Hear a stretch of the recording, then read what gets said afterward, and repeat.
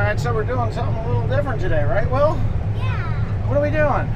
Bailing. We're bailing. We have not bailed anything all year. Ooh, there's water laying here.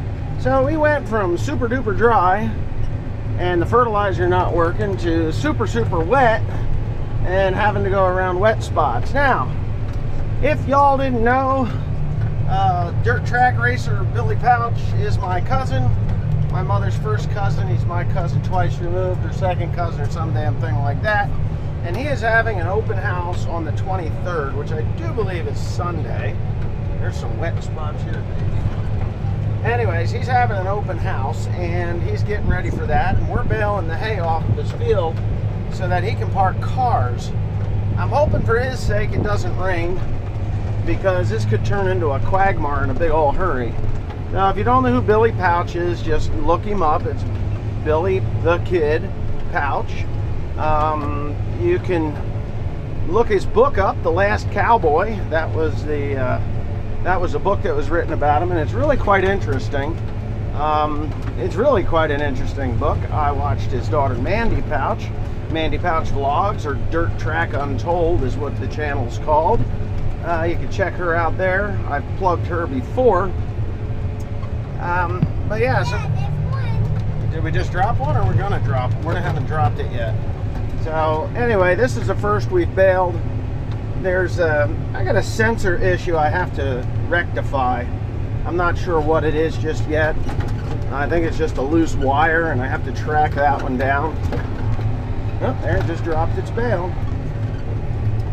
So I got to figure that out. But anyway, yeah. Thus kicks off the first hay baling of the year. I only have about 2,500 acres of hay to make this year. I've let a couple of places go. Oh, it blew up. So let's say we, now look at that, it did blow up. Well, we're gonna have to fix that.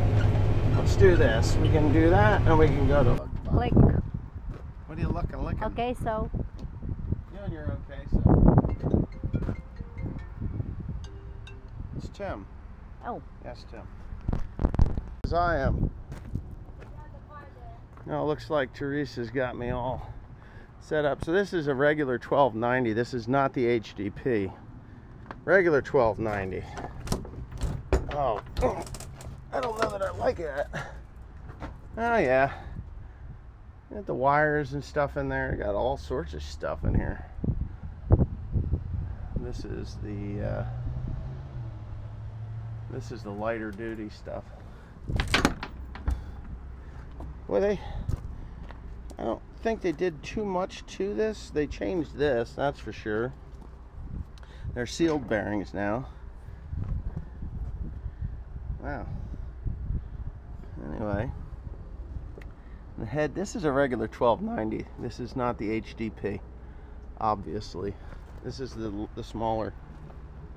It's a 1290, but it's a standard baler. Oh, really? Yeah, it's not the HDP. It's not the one that we saw in England. No. It's got the smaller, it's got the regular size tires on it like we've got. I see. Yeah. I don't see anything really too different from our, oh, no difference in the plunger. Everything's pretty much the same in there. It doesn't have the bigger, I've got two up there and two on the side. So this is just a standard density baler. There's nothing wrong with this baler. It's a good baler. I don't like the way they got that hitch on there. I bet that's just a transportation hitch. That's not a hitch that they use for... That's it. Just a transportation hitch. That's all they are. They haven't put the regular hitches on them, I don't think. Oh, you think? Hopefully not. That's cheesy. Yeah, I don't like them. That's like... No, that's just the transportation okay. hitches. They'll pop that off. This thing hasn't been set up. And once they set it up, flywheel's got those little fans attached to them that we don't get. Huh. Haven't done anything different in there. Really nothing different. It's all the same head. Pickup head's the same. This is the transmission side. Hold the horses. I'm going to open this. I like that they changed that. I think that's glued shut. Nope. Same. No. Not the same. That's different. These are standard chains. It's kind of the same. They changed that. This is a little different.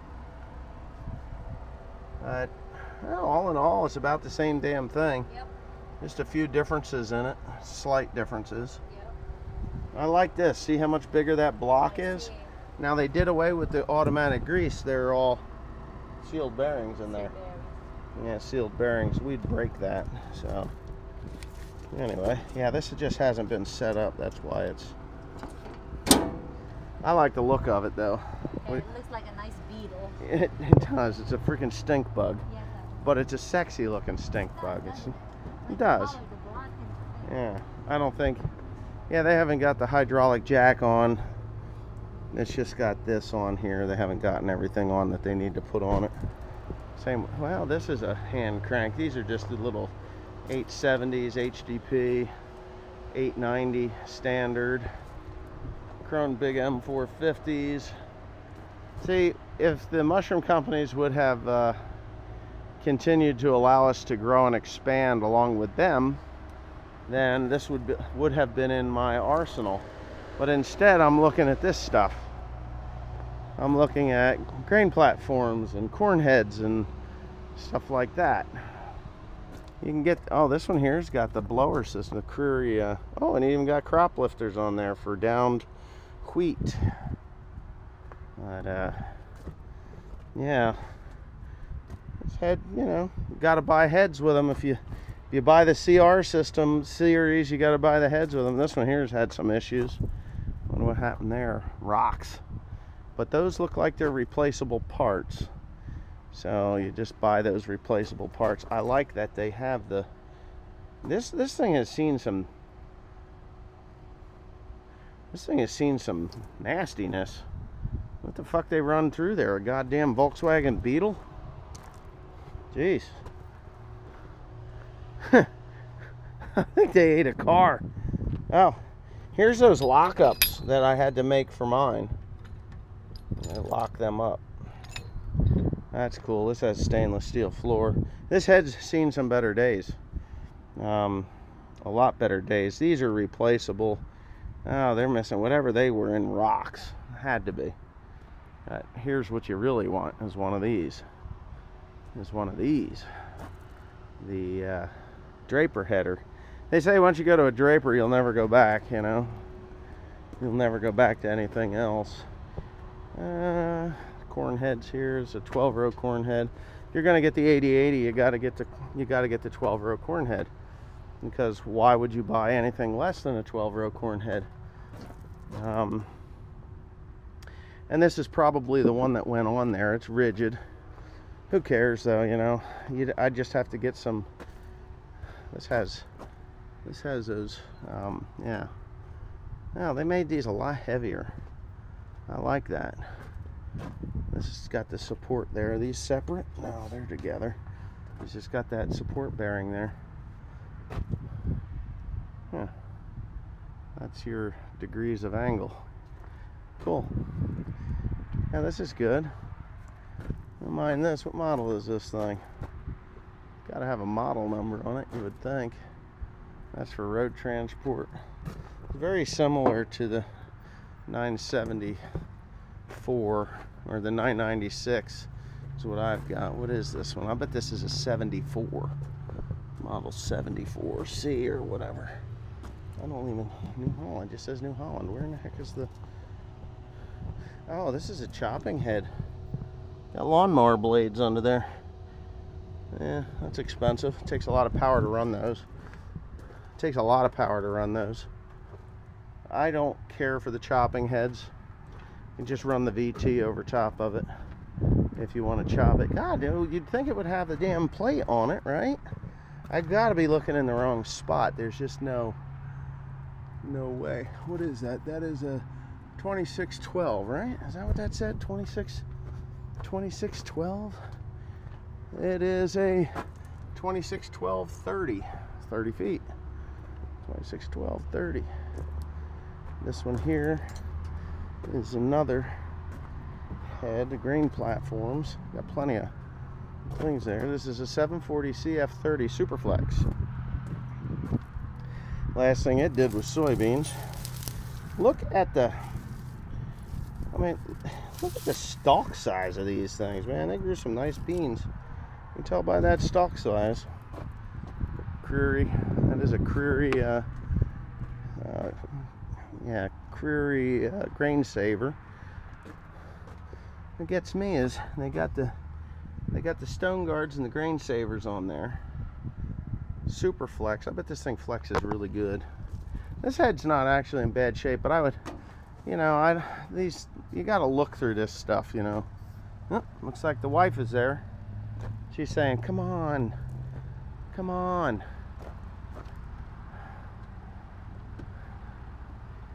Now that's a grain cart that I think Jeff, you know, the one happy farmer, he needs one of these. Look at this grain cart. You can haul a lot of grain with this little guy. What is this, for kids?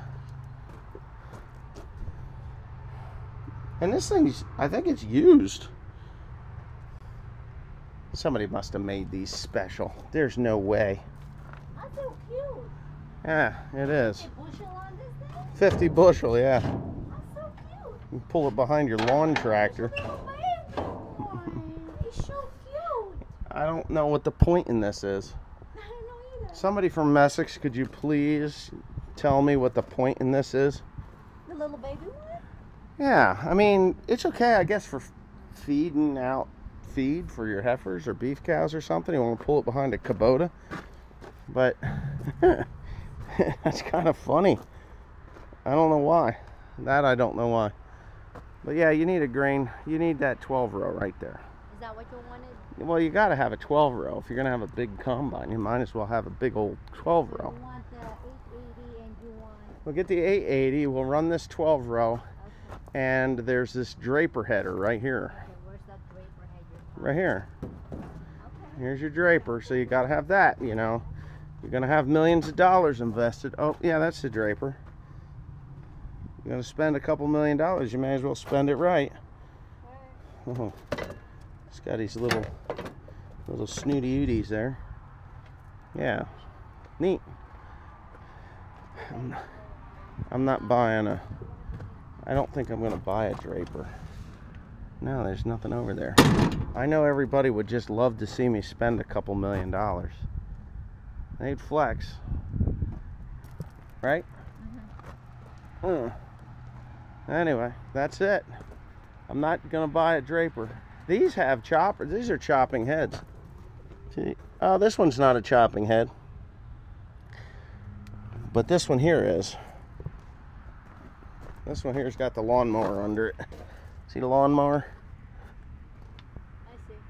Chop, chop, Oh, chop. I see. Yeah, they come through and just cuts them And up. then I you don't. chop it as well. Yeah, Like just that. take the vertical tillage machine over it. That's all. But you can do it in one pass, right? That's what I'll hear. That's what I'll hear. You can do it in one pass. Yeah, there's no blades under here, but it's set up for it. And this has got the chopping stalk rollers in it. They're like sharp ass blades. Yeah. Oh well. I'll just go and fix up my TR96 so I can harvest everything I need to harvest, right? Oh my goodness. That's what I'm gonna do. I'm gonna take all the naysayers and just say, hey, we're gonna go buy a New Holland 8080 and we're gonna fix up the TR96, and the TR96 will get it done. As long as you change the tire on that, because you got a very steep hill, sweetheart. I do have some hills, but Uh-huh. if I put tires on it, you know, the tires are worth more than the combine is, right? Yeah, well, what do you want to do? I don't know. What do I want to do? I think I'll tell you what I think I'm gonna do. Oh yeah, what are you going to do? I think what I'm gonna do is I'm gonna go buy a newer model combine, newer model TR combine. I'd love to have the TR99, but the problem with the 99s is they only ran those things from 99 to like 2002. So you've got 5 years of the 99s. And not too many of the parts from the TR96 will fit the 99 because it's just a totally different class combine. I personally think that the 99 is cool and everything, and I would love to have it, but I think I'm going to shy away from a 99 unless I get a pretty good deal on one. And I've been looking. I missed an opportunity on a 99. It had 980 hours on the Thresher and like 1,200 or 1,500 hours on the engine. And I said to Dad, he says, "Now that thing's going to go for $35,000, $40,000. It isn't even worth it." It was on auction. It was two-wheel drive. Nobody wants a two-wheel drive. Well, the four-wheel drive unit off of the 96 will fit that. It'll go right on it. Well, hold it. I'm holding. It'll fit on there. It'll work. So Okay. what I want to do is I want to find a TR98. That's some nice ass beans. Okay, so the TR98 is basically the same combine as the TR96, with the difference in some gearboxes and some other things. Engines different, you know, that sort of stuff. It's got more horsepower. But for the most part, the feeder house chain that I just spent a couple $1,000s on, that will fit. Ooh, gotta get around this corner. That'll fit. The elevator chains, they'll fit. There's just a lot of parts on that thing that'll fit. And I could use it. She's still in there? No, she's out of there. Nasty woman, anyway. Oh God, I gotta make it. I'm gonna make it. I'm gonna make it, whether it likes it or not. Yay, it's red. Ooh, what the hell was that? A box of goodies? Anyway, so I think I'm gonna be looking for a TR98 with low hours. Sorry. So that's kind of where I'm at right now, because I found a place that I can fix my heads. I can get the parts for the 974 grain platform. That's fine. I can live with that, and they still make parts for it. They just don't have all the parts for it. The floor pans or floor panels, I can get those on at Shoop's, and there's just some other companies that do make some parts for them. And by the time I'm done, I can piece it all together. Yeah. So I can do that. The 996 head, I can put the TR98, I do believe, will take a 12-row head. I can get an 8-row head, or I can just use my 6-row head. And I've seen some good 8 and 12-row heads that'll fit on that thing, so I could go ahead and buy one of those if I need to. But I'm just going to do this on a budget. I don't want to break the bank because I've got a crop of corn. I don't want to break the bank buying a combine that is... Oh, you're getting close to that. I'm nowhere near it. At least 6 inches there, right? Yeah. Yeah. I'm not going to break the bank buying a combine. Do you think I should break the bank buying a combine? No, but... You like that 80/80, don't you? I do. Yeah, but then you got that 12-row head that's sitting there. And then you've got that 30-foot flex head that's sitting there. So you're looking at $167,000 for the combine, and then the heads are going to be $50,000-$60,000 a piece. You're looking at just say you're looking at $270,000. So for $270,000, and I think that's what he quoted me, $270-some thousand for the heads that actually came off of that combine. And they're not bad looking heads or anything, but $270-some thousand, it would be okay, but what happens next year, you know? It's like, we could have a good crop this year, an okay crop this year, and a bumper crop next year. We could have a bumper crop this year and a crap crop next year, and, you know, I'm pretty sure I could just pay for it this year, but I'd rather have some money in the bank and just go buy a $30,000 combine that the heads that I already have will fit on. And I have a TR96 that will... Oh, and the other thing is, the CR combine will not fit in any of my buildings. Will it? No. Not at all. I'd have to build a building specific for the damn combine. Or put an addition onto one of the Morton buildings, the Morton building out back, and just with tall doors to put the combine in. The combine and the heads, because I just can't stand leaving a combine outside. So that's where we stand. If you guys think that I should go ahead and bite the bullet on a CR 8080 with a 12-row head and a 30-foot full flex, super flex header, you know, leave that in the comments. If you think I should, if I'm thinking the right direction, which is to buy a damn good TR98, possibly a 99, but if I could find one that I really feel confident in. Give me the ideas of where there's a good combine boneyard where I can go pick parts off of it if I need them. And the thing, you don't have no time. That's the problem. No. The boneyards out west, they'll send them to you. The boneyard here in Pennsylvania, folks have been doing